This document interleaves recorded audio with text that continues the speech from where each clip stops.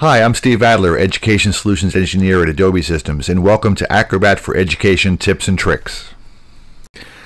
Let's look at how we can customize our markup tools and become a little more productive.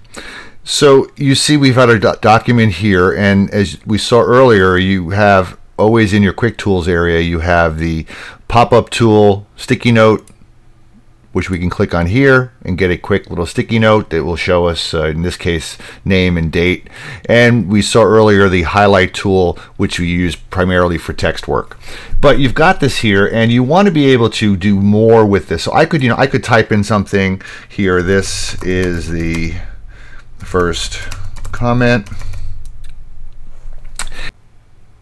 And you see if we click the pull down menu next to the name, we have other options available to us. We'll look at these a bit later, but what I do want to draw to your attention is the ability to actually personalize or customize and have complete control of the properties of this particular tool. And to do this, we're going to go to the View menu, and we're going to go to Show Hide, and we're going to go to Toolbar Items, and we're going to select Properties bar. And if you like shortcuts, it's Command or Control E.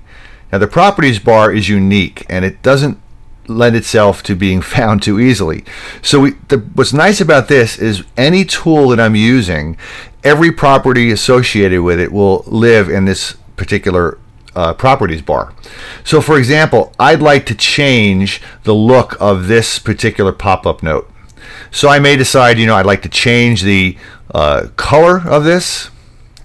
I may want to modify the text size. I may want to make it easier to read. So if I were to highlight this, for example, and then grow that so it's easier for me to read, I can. If I want to change the color of the text, I can do so as well. Now these are all the properties associated with this particular tool. And as I move to other tools, for example, if I go to Comment Tool here, and perhaps I pick up this one here, which is kind of useful. This is a roll over there for a second. This is a text box tool. And I draw myself a little text box. You'll see that the properties here are revealed to me so that I can quickly decide the properties I want for this text box. Justification, fonts, font styles, font size, text colors, and so forth and so on. But what's nice is when I've customized this to my liking, and I may just decide to just bring this up a little bit to maybe 18-point font and start typing in here. When I have it the way I like it, I can then click on that particular comment, and when I click on that comment, you'll see that it jumps into view in my comments list. I'll pull this out of the way and show you what I mean. If I click on this one right here, you'll see that it jumps to that position in the comments list. Now it could be that I would like to keep this style for all future comments that I make. What I'll do here is right click on it, go to Properties,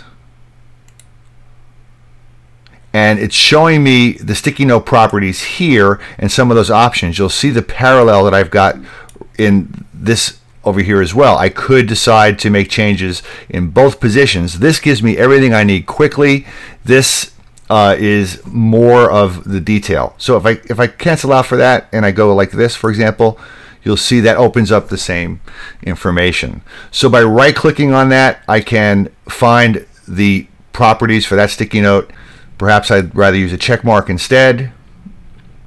I can modify the opacity a little bit, drop that down. And then when I look down into this bottom area, I can make these the defaults for everything moving forward on that.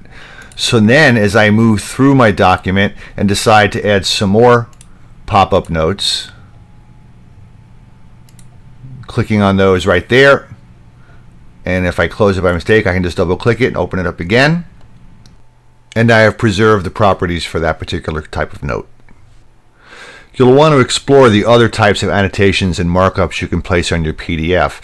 And remember, for every one of these, if you double click on that particular markup, you will get a comment layer that you can utilize for your editing and reviewing purposes. Now it may be that you need to change your name in the document and keep that in position at all times. To do this, we're going to go to the preferences again in commenting. So I'm going to go down here to my commenting preferences and take a look here. If you look at the making comments area of the comments preferences, by turning off always use login name for author name, you'll be able to change your name in the comments preferences in the document itself here and make this anything that you need to based on what you're trying to accomplish in that comment review.